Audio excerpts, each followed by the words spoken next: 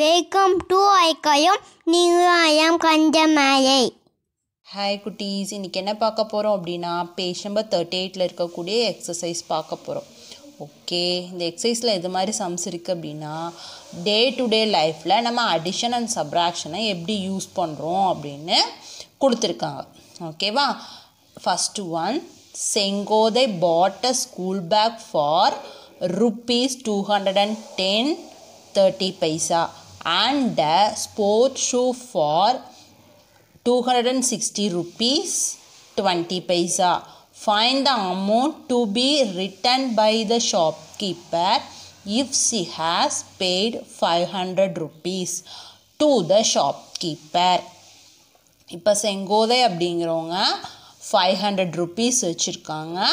500 rupees shopkeeper கிட்ட கொடுத்துட்டு அவங்க என்னென்ன பொருள் வாங்கினாங்க அப்படின்னா ஒரு ஸ்கூல் பேக்கு, அதோட ரேட்டு 210 rupees.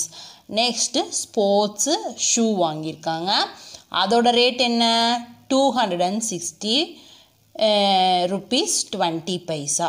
ஓகே, அப்படின்னா இந்த ரெண்டு பொருள் வாங்கிட்டு அவங்க 500 ரூபாய் கொடுத்துருக்காங்க. மீதி கடைக்காரர் நம்மக்கிட்ட எவ்வளோ கொடுப்பாங்க, எப்படி கண்டுபிடிப்போம்? நம்ம எடுத்த ரெண்டு பொருளையும் ஆட் பண்ணிக்கிட்டு, ஓகே, எடுத்த ரெண்டு பொருளையும் ஆட் பண்ணிட்டு அப்புறம் என்ன பண்ணுவோம்? நம்ம கொடுத்த அமௌண்ட்லேருந்து நம்ம எடுத்த ரெண்டு பொருளையும் சேர்த்து வச்சுருக்கோம் இல்லையா, அந்த அமௌண்ட்டை சப்ராக்ட் பண்ணோம் அப்படின்னா நமக்கு கிடைக்க வேண்டிய அமௌண்ட் என்னன்னு தெரிஞ்சிடும். ஓகே, ஃபஸ்ட்டு நம்ம வாங்கின ரெண்டு பொருளையும் ஆட் பண்ணிக்கலாமா? என்னென்ன பொருள் வாங்கியிருக்கோம்? School bag. ஸ்கூல் பேக் எவ்வளவு ரேட்டு? ருப்பீஸ் 210.30. இந்த சைடு ருப்பீஸ், இந்த சைடு பைசா பிரித்து எழுதிக்கலாம். அப்போ தான் ஆட் பண்ணுறதுக்கு நமக்கு ஈஸியாக இருக்கும்.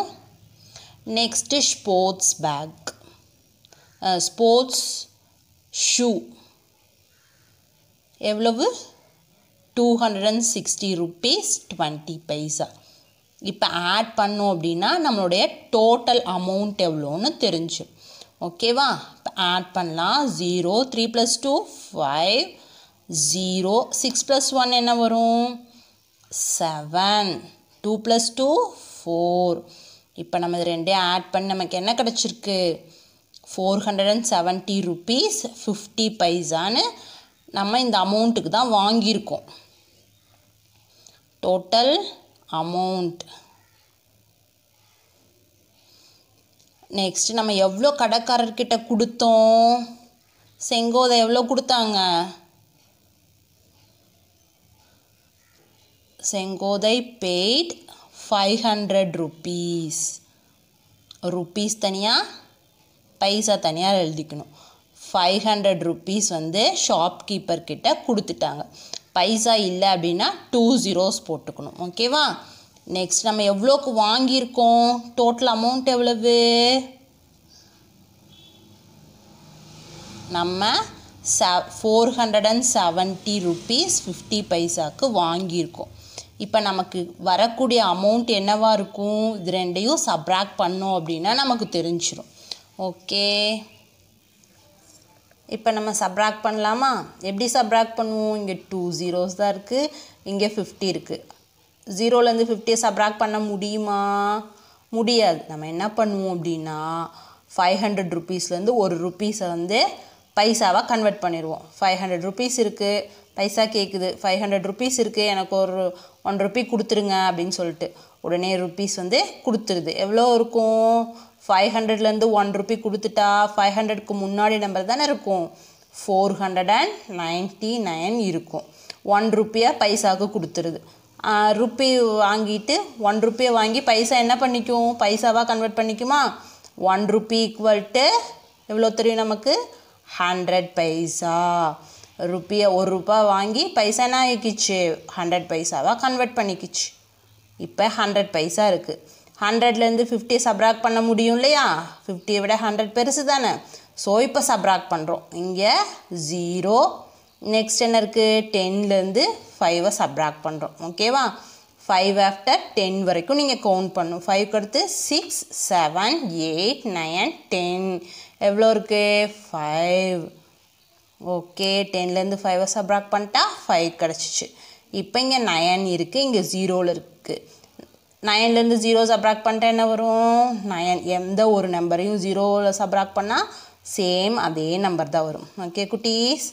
நெக்ஸ்ட்டு 9லேருந்து 7 சப்ராக்ட் பண்ணும். 7 ஆஃப்டர் 9 வரைக்கும் நீங்கள் சொல்லணும். 7க்கு அடுத்து என்ன வரும்? 8, 9. எவ்வளோ நம்பர்ஸ் இருக்குது? 2 நம்பர்ஸ் தான் இருக்குது. ஓகே 4லேருந்து 4 சப்ராக்ட் பண்ணிட்டா 0. ஓகே அது போடாட்டி பரவாயில்ல விட்டுறலாம். ஒரு நம்பருக்கு முன்னாடி 0 வந்தால் தான் போடக்கூடாது, அடுத்து 0 வந்தால் கண்டிப்பாக போடணும். ஓகேவா? இப்போ நமக்கு எவ்வளோ கிடச்சிருக்கு? 29 rupees 50 paisa. கலர்காரர் நம்மக்கிட்ட கொடுக்க வேண்டிய அமௌண்ட் எவ்வளவு? அவர் மீதி நமக்கு 29 rupees 50 paisa கொடுப்பார். Okay shopkeeper has to return 29 rupees 50 paisa. Okay second one. Kumaran's father asked him to get a change for rupees 200 from his uncle. If his uncle gave him a 100 rupee note and a 50 rupees note, how much more his uncle has to give him? குமரனுடைய father வந்து குமரனுடைய uncle கிட்ட 200 rupeesக்கு change கொடுங்க அப்படின்னு சொல்லிட்டு 200 rupeesஸை அவனோட uncle கிட்ட கொடுக்குறாரு. Uncle வந்து பேக்கெட்டில் அமௌண்ட்டு பார்க்குறாரு. அவர்கிட்ட ஒரு 100 rupees நோட்டும் ஒரு 50 rupees நோட்டும் தான் இருக்குது அப்படின்னு சொல்லிட்டு கொடுத்துட்றாரு. 100 rupees நோட் ஒன்றும் 50 rupees நோட் ஒன்றும் அவர் அங்கிள் வந்து குமரோட ஃபாதருக்கு கொடுத்துட்றாரு. மீதி இன்னும் எவ்வளோ அமௌண்ட்டு குமரனோட அங்கிள் குமரனோட ஃபாதருக்கு கொடுக்கணும் அப்படின்னு கேட்டிருக்காங்க. ஓகேவா? நம்ம எப்படி கண்டுபிடிப்போம்? இப்போ ஃபஸ்ட்டு குமரனுடைய அங்கிள் எவ்வளோ ருப்பீஸ் கொடுத்தாரு அப்படின்னு பார்க்கலாம். ஒரு 100 rupees ஒரு 50 rupees ரெண்டையும் ஆட் பண்ணால் என்ன வரும்? Uncle cave. அவர் திருப்பி அங்கிள் கொடுத்தது எவ்வளவு? rupees 100ம் rupees 50யும் வெறும் 50 rupees. ஓகே 100யும் 50யும் ஆட் பண்ண நமக்கு என்ன கிடைக்கும்? rupees 150. ஓகே அப்போ அங்கிள் வந்து குமரனுடைய ஃபாதருக்கு எவ்வளோ கொடுத்துருக்காரு? 150 rupees கொடுத்துருக்காரு. குமரனோட ஃபாதர் அங்கிளுக்கு எவ்வளோ கொடுத்தாரு? rupees 200. Kumaran's father gave rupees 200. 200 rupees வந்து அங்கிளுக்கு குமரனோட ஃபாதர் கொடுக்குறாரு. அதுக்கு அங்கிள் எவ்வளோ கொடுக்குறாரு? திருப்பியும் அங்கிள் கேவ் rupees 150 திருப்பி கொடுத்துட்றாரு. இன்னும் எவ்வளோ அங்கிள் மீதி அமௌண்ட்டு கொடுக்கணும்? நம்ம 200லேருந்து 150 சப்ராக்ட் பண்ணால் தெரிஞ்சிருமா? ஓகே இப்போ சப்ராக்ட் பண்ணலாமா? 0 வரும். 0லேருந்து 5 சப்ராக்ட் பண்ண முடியாது. நம்ம என்ன பண்ணுவோம்? பாரோ பண்ணலாம்.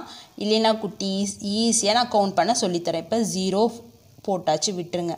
20 இருக்குது, இங்கே 15 இருக்குது. பாரோ பண்ணாமல் எப்படி போடுறது அப்படின்னு பார்க்கலாம். நம்ம 15 ஆஃப்டர் 20 வரைக்கும் நீங்கள் கவுண்ட் பண்ணாவே போதும். ஓகேவா? 15க்கு அடுத்து என்ன வரும்?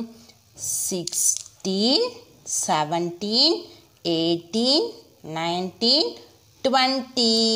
20 எவ்வளோ வந்திருக்கு? இப்போ 5. ஓகேவா?